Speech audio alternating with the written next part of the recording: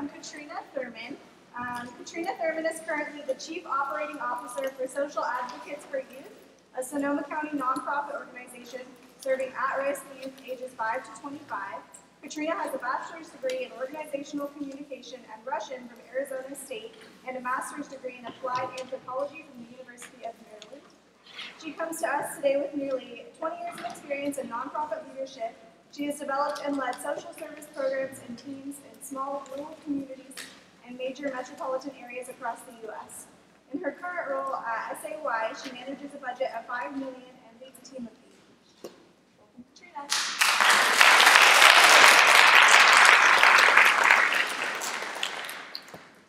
Okay, so I've never done this before, never lectured. I've spoken in front of audiences of a couple thousand people, but you guys are far more intimidating. I'm not sure why that is. You all look like lovely, lovely people. I read your chapter. How many of you have read the chapter? True. Okay, that's pretty good. It was an interesting chapter about change. And as I was reading it and thinking about what could I give you from this, almost 20 years of experience that I have running organizations, trying to make change happen in communities, what could I tell you? So I'm going to start off by telling you a little bit about me and why I do the work I do. And I do the work I do because I love making change. I love change. And it's kind of a bad word, it's a scary word. People, change is hard, change, I don't want to change, I like things the way they are. So I'm going to talk about a little bit about change itself, its nature, why its existence, its role in what we do as humans every single day of our lives, every moment of our life is about change. And then I'm going to tell you about what I do at SAY right now, at Social Advocates for Youth, about a really cool project that we're doing to make huge change in our community to help end homelessness for young people that don't have a place to be. So without further ado, we'll get started. So I'm going to start my story at approximately your age. So about 20 years ago, I just finished college, Arizona State, didn't know what I was going to do with my life, packed up my car, drove to Baltimore.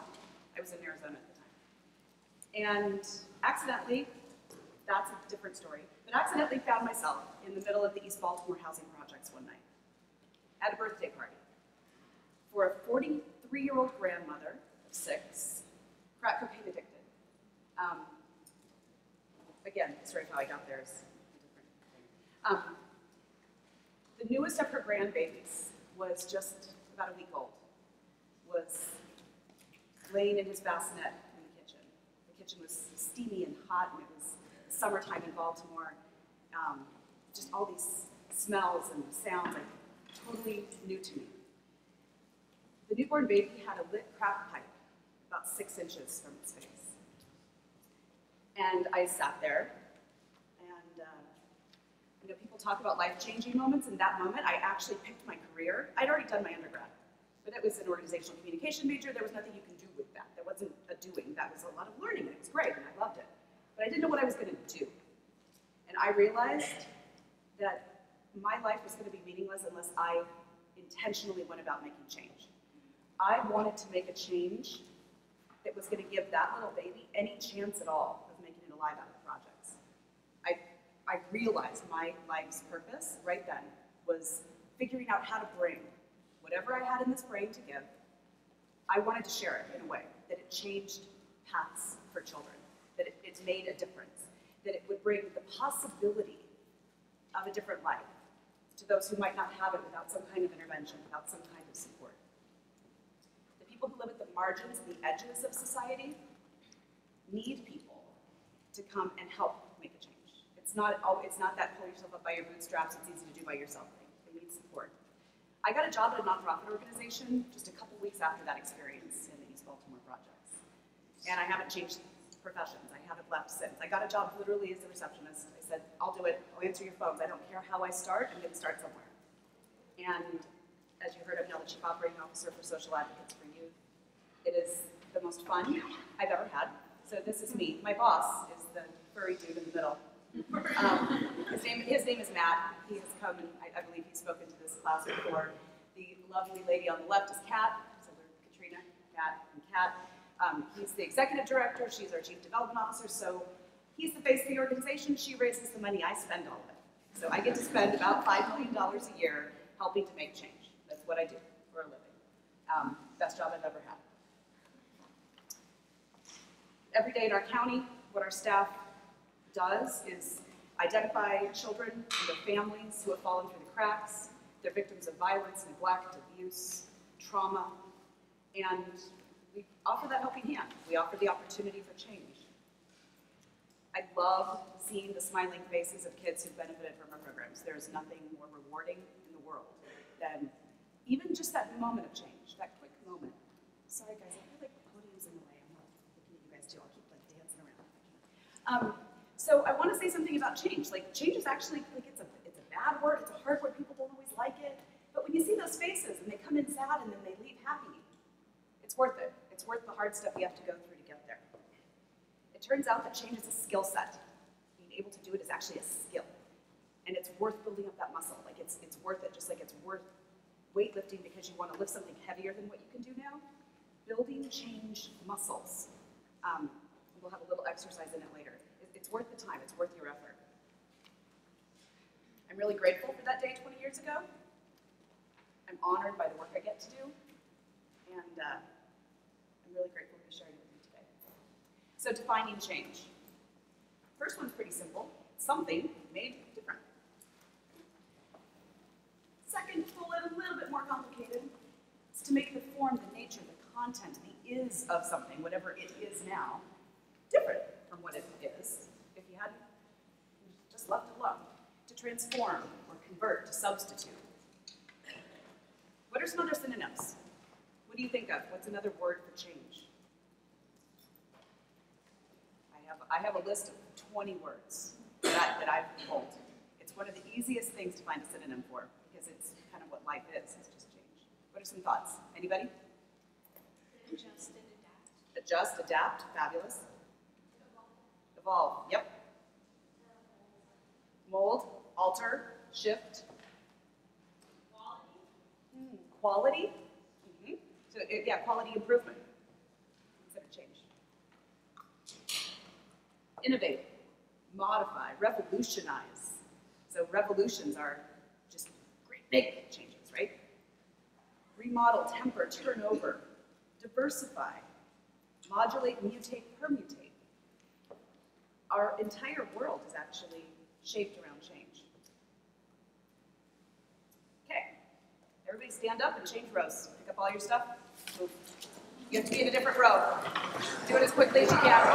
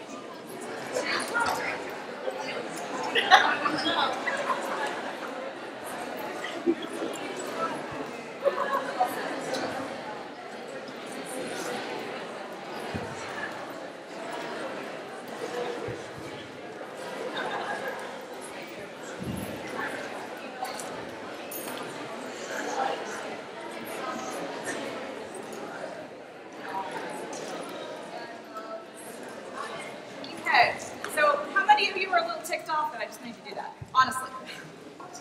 Right? How many of you had a favorite seat that you just had to give up? Or at least a favorite location, like you were on an end and you didn't get an end again because somebody else was in your way because there were traffic jams everywhere, right? How did that feel? What was that experience? Speak up. Would you like to put the mic on? It went away. You want to grab that? How did that feel? What was that like?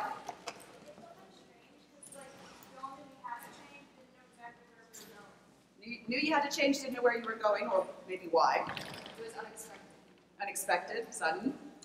What else? How did that that feel? What was that like? Actually, like your personal experience of it. Go ahead and tell me you're pissed, you're irritated, it was annoying, can't believe you did that to us. It was frustrating. Yeah, really frustrating. I had to split up the group. You had to sit with somebody different. You split up the group of friends you were hanging out with, right? Your favorite. You were sitting next to your very favorite person, and now she's not your favorite, right? What else? How did that feel? Talk about your experience, what that was like. I didn't really bother me too much. I kind of made a game plan of Say it again. I just made a game plan and just hopped to the next round. Oh, you made a plan, immediately came up with go a around.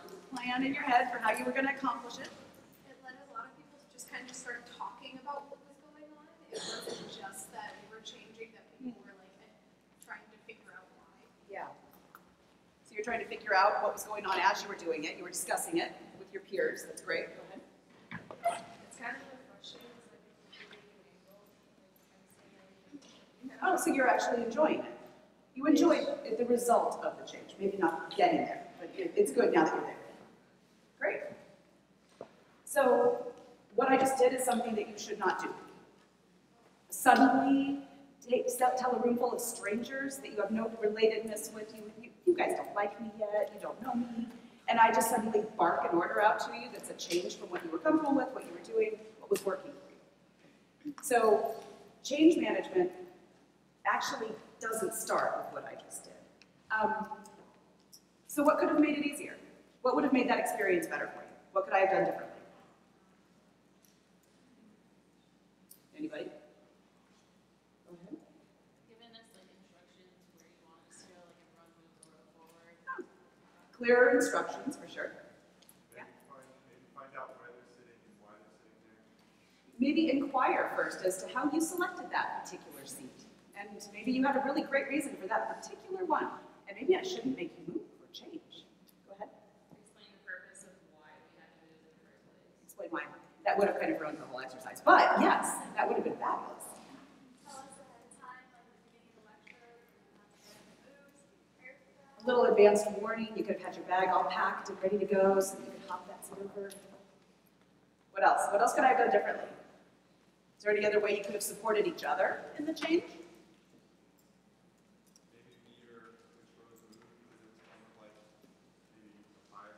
It was a little chaotic for a moment. If somebody had yelled fire, there might have been an accident on the stairs trying to get out. Okay? So I just wanted to, that was annoying, I apologize. But the point of it is, in change leadership, the most important thing you can do is not have people left with that experience. So whether you're just driving a car and you decide suddenly that you're going to exit sooner than what your passenger thought you were going to do, you might want to say out loud, hey, you know what, I realize I'm hungry, I'm going to get off now. Even for that passenger in your car, it's going to make them feel better that you just made a change in the plans. All the way to huge changes where you give people advance warning. Change is the most fundamental, natural thing in the world. In fact, it's this fundamental fact that makes our world what it is. Every cell, every moment, even the ones that appear stationary, are actually changing. Everything's just energy in motion. Changing, changing, changing constantly.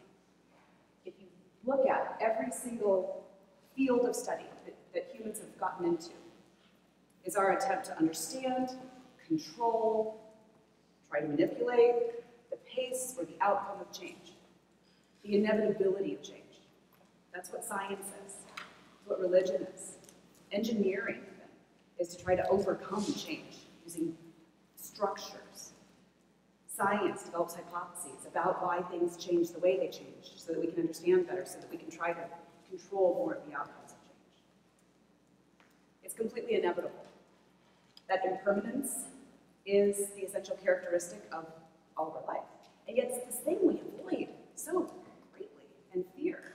That's natural. It makes sense that we would do that.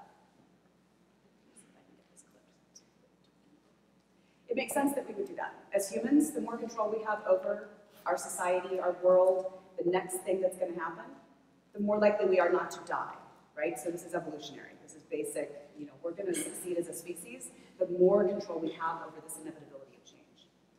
So this quote that's up here, I'd actually like to read it to you if you don't mind indulging me. Just close your eyes. You don't necessarily need to read along.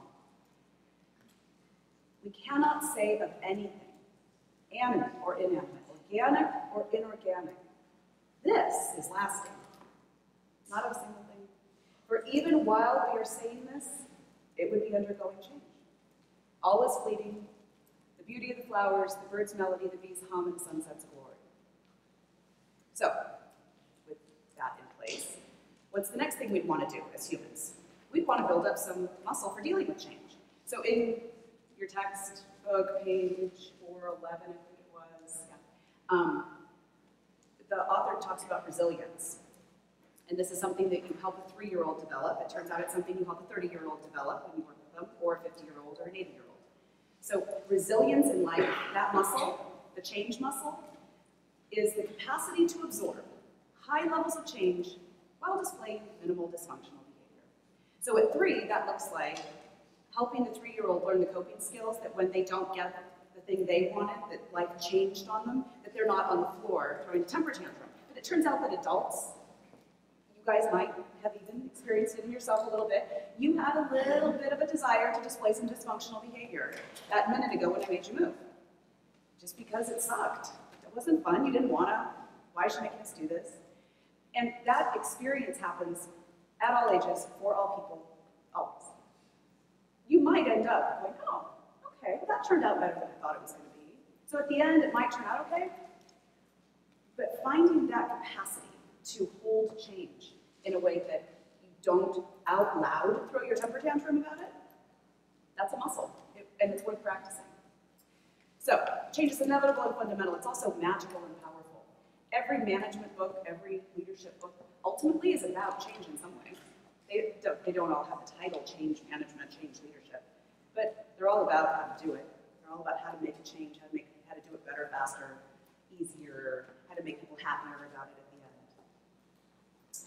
There's an ingredient that isn't often called out, and it's the magic ingredient, in my opinion. And we'll talk about that a little bit more later, but just be thinking about what that one magical ingredient might be to have change work at its highest capacity for good.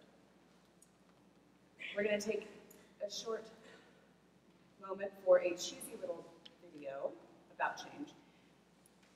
Just bear with it until the end. The end is actually the point that we're going to carry through.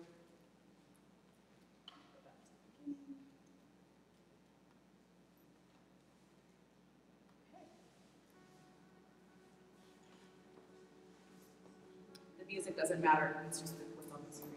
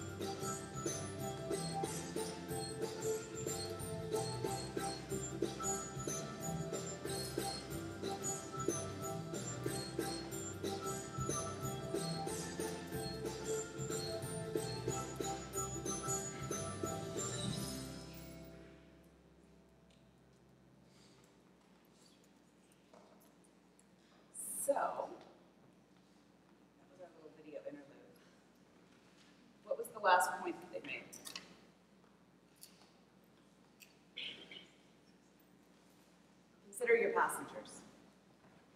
It's all about the passengers. And the heart's there because I think that's the secret ingredient. It's actually about loving your passengers. So it's about allowing them to have control over whether their window's cracked a little bit along the way. It's about telling them that you're about to exit. It's about warning them that you're actually going to get off in about 20 minutes. It's about dual climate control. It's about allowing and asking and requesting input, explaining why change is happening. It's about loving your passengers. If you're the one leading the change, you are in by far the most comfortable seat in the house. You're the one in control of it. The person who is the passenger is, or the passengers are the most uncomfortable. So if you think of it, if you're trying to just make a small change in your life, in some project you're leading, think of them as your guests in your vehicle. Just think of, and if you think of them that way, what would you say to them differently? Maybe then just, I'm the one driving, I'm in charge, I'm in control. What might you do differently? How would you engage them in the change process? How would you ask them questions? It's really about loving.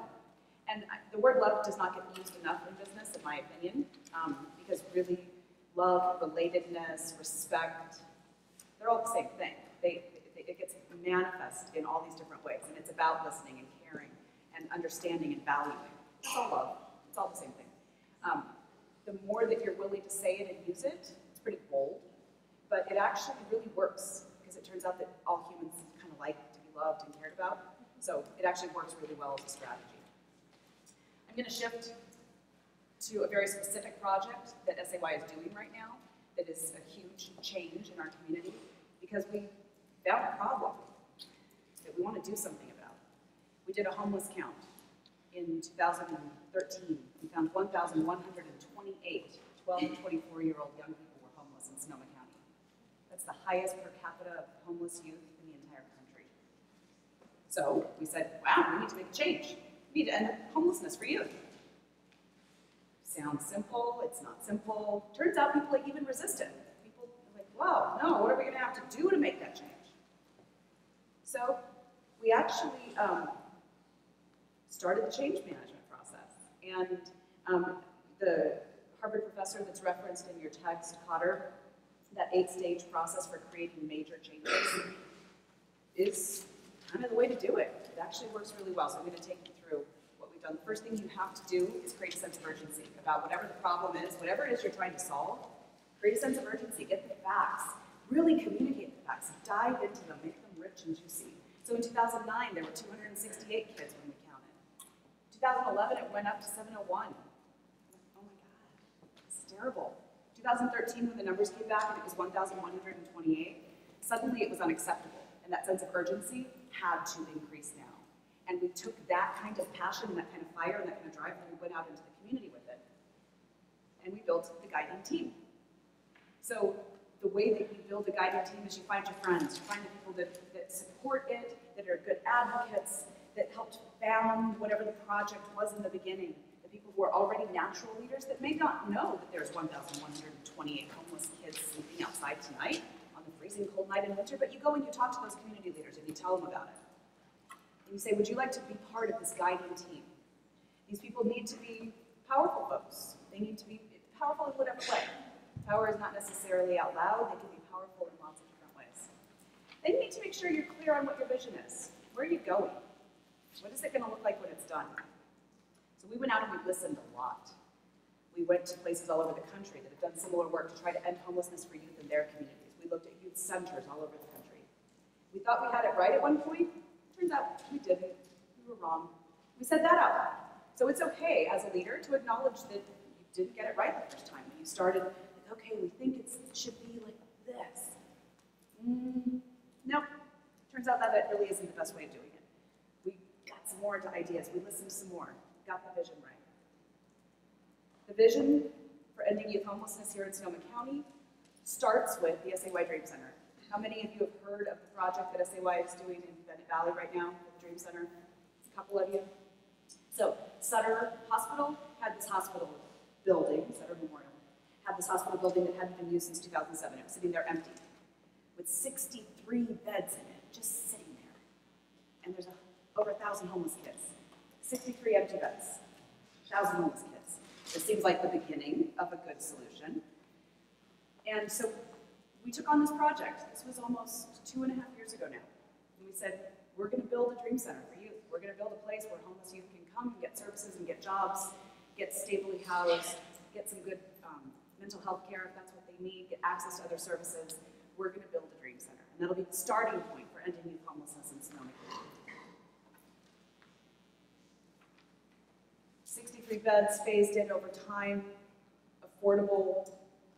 Many of the units, there won't be any rent paid at all. For the highest paid rent would be 1/3 of their income, whatever that income happens to be.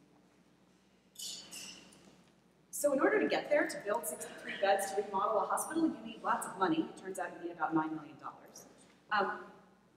So you need to start communicating a lot to get buy-in from the community for that. You don't just like snap your fingers and have $8 million, $9 million show up.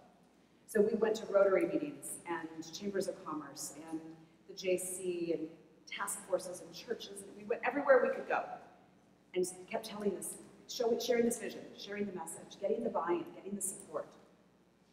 But we realized there was another error, so admitting mistakes is always a good thing. Our executive director and Kat and I, crazy trio, said, you know what? We need to really make sure that our entire organization, our board and staff, our 80 staff and our 25 board members, that we all share the same core values that we're doing this with, that we're coming at it together. And so we polled all of them, and we came up with, we said, who is SAY? What is SAY? Who are we as an organization? And about 55, 60 different kind of answers came back. It turns out they all fell into these 7 categories. We love people. We're there for youth when they need it the most. We are in this work together. We are not doing this alone. We're youthful. I don't happen to be the youthful one in the bunch. I think when they do like hula hoop in the hallways, it's silly. But yeah, some of us are youthful. We're our best selves.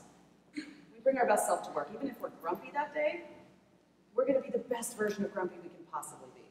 We're committed to that. Because we're committed to service. And we're bold. If we're going to end youth homelessness, that's a bold statement. But because we're doing it together, we think it's possible.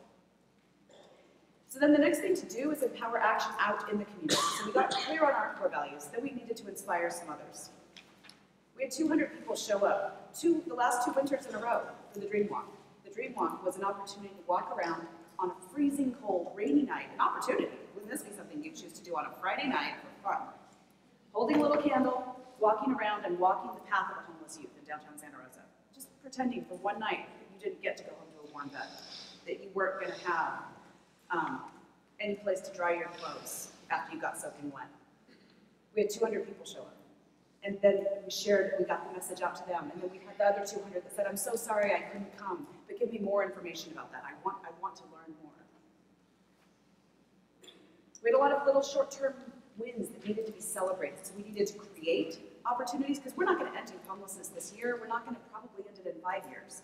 But if we're all going in that direction, along the way we need to have opportunities to succeed and to celebrate that. So we have community dinners, we do tours, we talk about it, we thank constantly. There's a lot of gratitude that goes into leading change. Gratitude for even taking that one step in the right direction. Never let up. There's a persistence, a tenacity that's required to make change, particularly bold ones. And particularly when it turns out you have some grumpy neighbors that don't want you to put formerly homeless kids in their neighborhood. And you have to deal with that over and over and over again. You have to sit in front of people who say, but those kids, I don't want them near my kids that are the good ones. You have to sit there. And just like you love the people that are in the vehicle with you, right? You love your passengers, you love the people that have gotten on your bus that are, yeah, we're ending youth homelessness. It turns out that loving the people that are throwing the eggs at your bus is actually also really effective. So we sat down in living rooms. We had more coffee and tea and glasses of wine and terrible cookies in people's living rooms over the course of 2 years than anybody could have imagined probably ever doing or consuming. Just for the person that was sitting there criticizing the kids that we wanted to help. But we sat there with them and we loved them. We listened to their perspective. We listened to why they didn't want the change we were trying to make. And all but 2 of them, literally, all but 2, signed on as supporters of the project by the time we were done with that effort. The 2 that didn't filed a lawsuit. We're still fighting that one. And believe me, even my boss has more tenacity even than I do. He still calls the gentleman who's filed the lawsuit and who hasn't let it go. He calls him once a month just to say hi, say, are there any other questions I can answer for you? Is there anything else that I can do that would help you understand this project and who we are and what we're committed to better than you do right now? Is there anything else I can do? The guy usually hangs up on him. And Matt takes a deep breath and says, okay, I'll try again next month. That's change management on a hard day. Like that's not fun stuff. Making change stick, that takes something more than just Matt. So I just referenced my boss. It actually takes a whole team of leaders who are learning that kind of tenacity and capacity. We have a lot of momentum. We've raised $8 million of the $9 million it's going to take to do this. We've raised $8 million faster than any nonprofit has ever raised. $8 million for a capital campaign. We did it because we followed steps 1 through 6.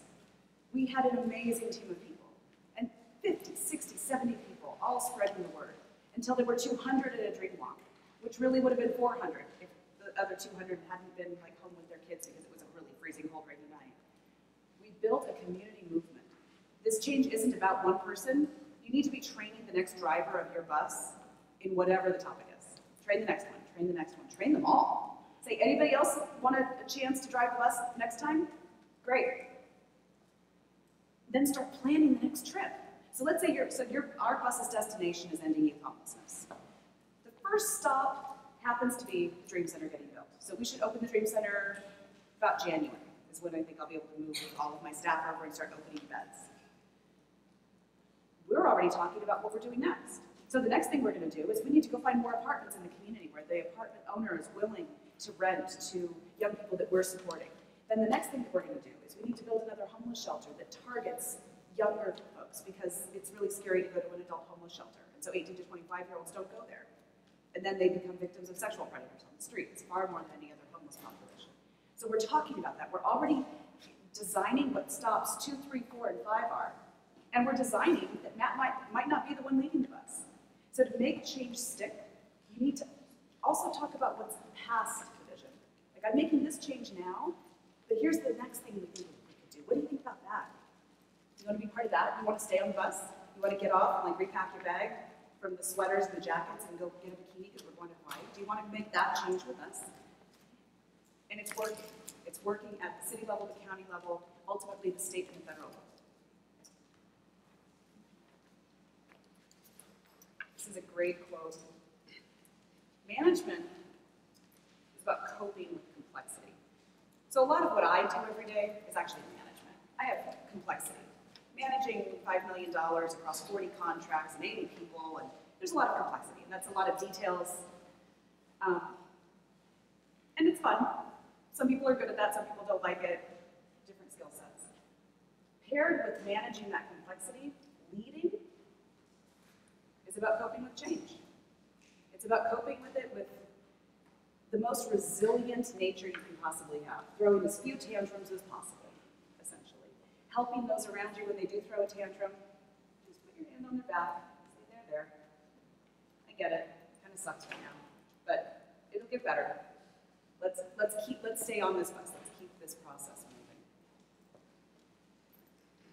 So I'm going to talk about love for one more minute before we're out of time.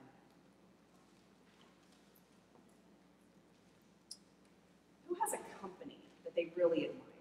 Like that you've done some research and you have a company that comes to mind immediately as a company you admire, you'd love to go work there. Lockheed Martin, great organization. What are a few others? Verity, it's a great nonprofit organization. Google. Google is a fabulous, fabulous company. REI, awesome, a great example. Huckleberry Youth Programs. Haven't heard of them, but I'm sure they're wonderful. Go ahead. Love 146. Very good. So whether they say out loud, we love our staff, we love our people, we love our product, whether they use the word love or they use a different word, I can virtually guarantee that any company that you have that kind of affinity for naturally has love in the workplace. They change from a perspective of love. When they implement new policies that are going to impact staff, they truly think about it, deeply care about, how is this going to impact the people around us? If I change this policy that adds a sick day or reduces sick leave or increases vacation or changes how we compensate people, they care deeply about the impact that that's going to have. That's love. That's what love is. And the bold ones actually use the word in the workplace. Great leaders, they're inspiring because they leave you engaged on an emotional level. It's not just your brain that's happy when you feel inspired to an action. There's actually an emotion attached to that. And it's okay to use the word. I think if I could leave you with nothing else but two things. Change is all that life is. That's it. Every moment, every second passes. That's all it is. If you think that something's not changing, that's an illusion. It actually is. It's just changing so slowly you can't see it right now. Or it's about to. Love is actually the most powerful tool that if you remembered nothing else about what to do when change gets hard, love the person sitting in front of you. Have compassion for them. Show that kind of care. Because that's what matters at the end of the day. Human beings are doing nothing but building that resilient muscle for dealing with this ever-changing world.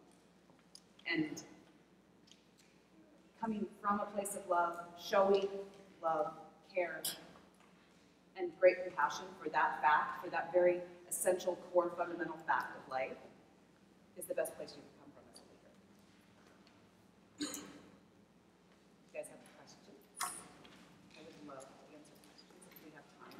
How much time do we have? A couple minutes?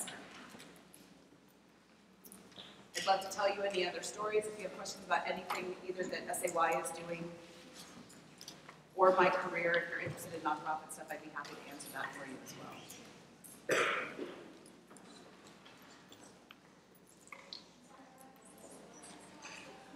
I can't hear you very well, I'm sorry. Social Advocates for Youth.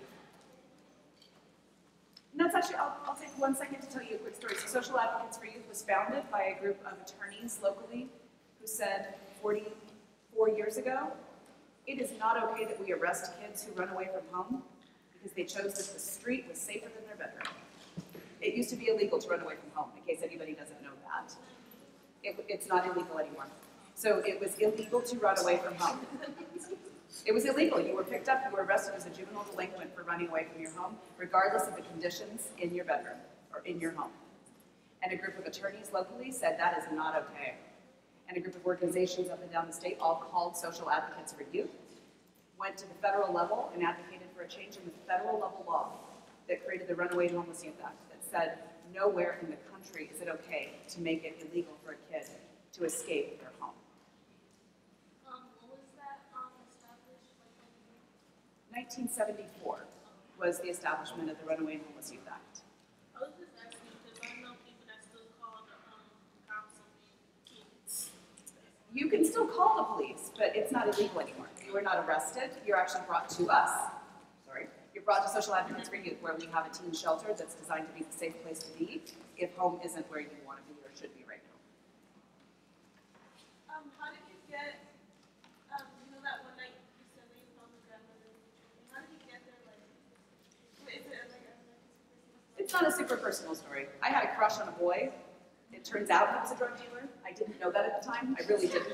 If you think I look naive now, imagine me at 20 years old.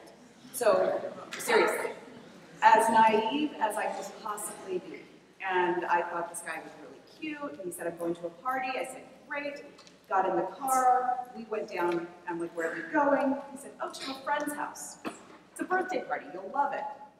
He drops me off at this birthday party for the 43-year-old crack cocaine addicted grandmother and leaves. It turns out to go deal, but just leaves. There were not cell phones 20 years ago I didn't have one at probably more, but I didn't have one. And I didn't know when he was coming back. I didn't know where I was. I'd arrived in Baltimore 5 days earlier, so I got to spend the rest of the evening, it turned until about 2 in the morning, at the birthday party. It was a fabulous life experience. Really, it was amazing. I wouldn't change it for anything. It built a heart and a compassion in me, and a love and a caring, and a great desire to help the kids that I saw there. Thank you guys.